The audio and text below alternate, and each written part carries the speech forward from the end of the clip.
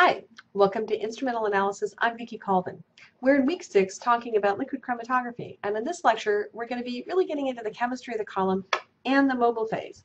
And if there's one idea from this lecture I want you to take home, is that in liquid chromatography, the mobile phase all of a sudden is a really important part of the chemistry of the separation. So this is my sort of sketch of what goes on in a chromatography column at a sort of chemical level. You have some silica. Bonded to that silica through siloxane bonds are a variety of different organic functionalities that you've defined or you've bought from the company. In this case, you'll see a bunch of methyls and hexanes, pretty hydrophobic column. As we're going to learn, this is a reversed phase column.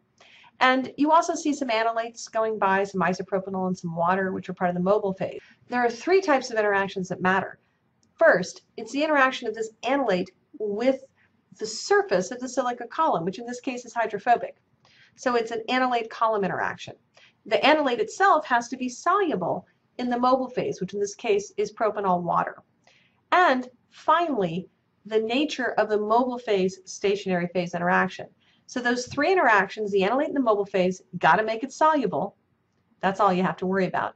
The second is the analyte with the stationary phase, which is a lot like gas chromatography.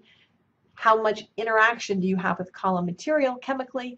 But finally, the interaction of the mobile phase with the stationary phase. So let's start off talking about the familiar bit, which is how the analyte interacts with the stationary phase. Well, here's an example from your reading on xanthines in chocolate. And what you're looking at is the separation of 4 xanthines. I won't go through what the chemical structures are. I'm going to leave that to you. On 4 different columns. And the main take-home message from this data is to get you to realize that under very similar conditions, you get, first of all, very different retention times. So we can deduce from the fact that our molecules came out later on the phenyl column that we probably have some aromatic character. So when we load up that column surface with some phenols and some aromaticity, then our analyte will actually partition more, spend more time on the stationary phase, and of course come out later. You'll notice also that the separation efficiency between 1 and 2 is very poor on the cyano column, again suggesting something about the nature of those molecules. So by looking at this kind of data and asking yourself, why do 1 and 2 come out the same on the cyano column? 3 and 4 are different, maybe because they have more heteroatom character, or for example, some carbonyl functionalities. 2 and 3 came out similarly on this bonus column, which if you're lucky, the company will tell you something about the chemistry. And so part of the thinking about column selection is to think through how can you separate your particular set of molecules. So this is kind of a summary of the types of functionalities you get. They're remarkably similar to gas chromatography because a lot of that siloxane chemistry is the same. So you can have very long chain greasy alkanes, C18, C8, C4. They're going to be really standard go-to columns for HPLC, probably one of the first columns you might run. You can also buy columns that have more phenyl character, more cyano character. You can also start to make normal phase columns or columns that are polar. Those may have amino functionalities, they may just be bare silica. They're very problematic columns to run with, however. And so, as I'll argue later, you typically see reversed phase columns that have a lot more hydrophobic character being the basis of HPLC separations. Let's do one more example of the role of the column in separations. And what I want you to do is maybe stop the tape and take a look at the 2 chromatograms on the bottom and decide what's different between the left one and the right one. So, and then if you can figure out what's different, try to look at the chemical structures and rationalize, well, why are they different?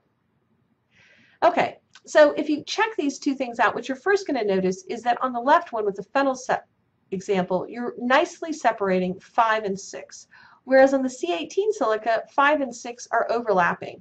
And if you go up to this chemical model, you can see that in these 2 systems, you actually have a difference of a double bond. So the narogenin doesn't have a double bond, and the apigenin does. And sure enough, when you're running on the phenyl silica, the narogenin comes out a little bit later than the apigenin.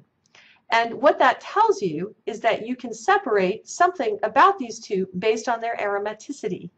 And likewise on the C18 silica, there's really very little difference in hydrophobicity, which is really the only selectivity factor you get with C18. So in any case, that's an example of thinking through how does the chemistry of the molecules impact their retention times and in some cases your ability to resolve them. So in this case, you resolved the peaks not by changing the peak widths, but by changing the retention times they come out at, both of which are fine strategies to adopt. If you want to have some fun, try to go through and figure out why all of these molecules come out in the order they do.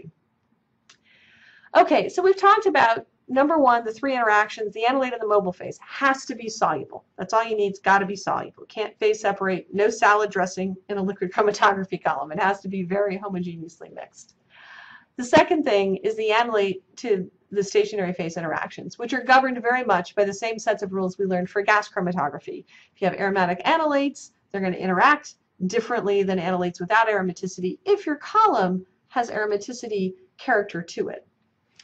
But the thing that makes LC really different is the fact that the mobile phase all of a sudden really matters. It's not just pushing analytes through the system, it plays a powerful role in the selectivity and the speed of the separation. And here's why. So the reason is that you can think of the mobile phase as a kind of blanket, and it can blanket the column, and if it's a lot like the column, it blocks the column. It says to the analytes going by, I don't want you to be part of my party. I'm interacting with this column, and it actually keeps the analytes from partitioning into the column. On the other hand, if the mobile phase is very different from the column, it won't do that. So a strong eluent, remember, is a term for the mobile phase, is going to be very similar chemically to the column, whereas a weak eluent is going to be dissimilar. And you don't really get into the fine details of aromaticity and heteroatoms here. The primary way things are different or similar is simply polarity.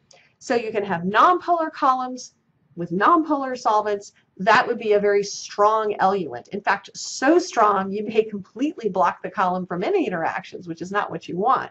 Likewise, for a really polar column, you wouldn't run water, because no analyte would ever have a chance of even seeing the column. So you've got to sort of fine-tune the composition and choice of the mobile phase to allow for just the right kind of interactions, keeping in mind that a strong eluent is going to block interactions and a weak eluent might promote them. So by changing that mobile phase, you're going to be able to change the retention time of different analytes in the system. Okay, so here's a visual to sort of leave you with in this lecture. We'll talk about this more in the next mini lecture. It's really hard when you start to put all these concepts together for liquid chromatography, so I like to give you some maybe visuals to stick with you. A strong eluent, a strong mobile phase, is one that basically says, no, you're not going to interact with my column. So these analytes are going to zoom right down the system. They're not going to see the column because you have such a strong eluent mobile phase that it blocks those partitions. You know, a weak eluent will be, well, okay, I'll share my mobile phase. That means the analytes are going to have a lot of interactions with the stationary phase, and in those interactions it will slow them down and they're going to come out a lot later. So let's see an example of that.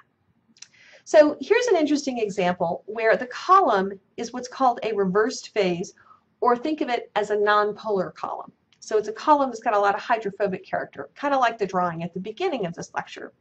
And what you're doing in this series of chromatograms is you're changing the solvent composition.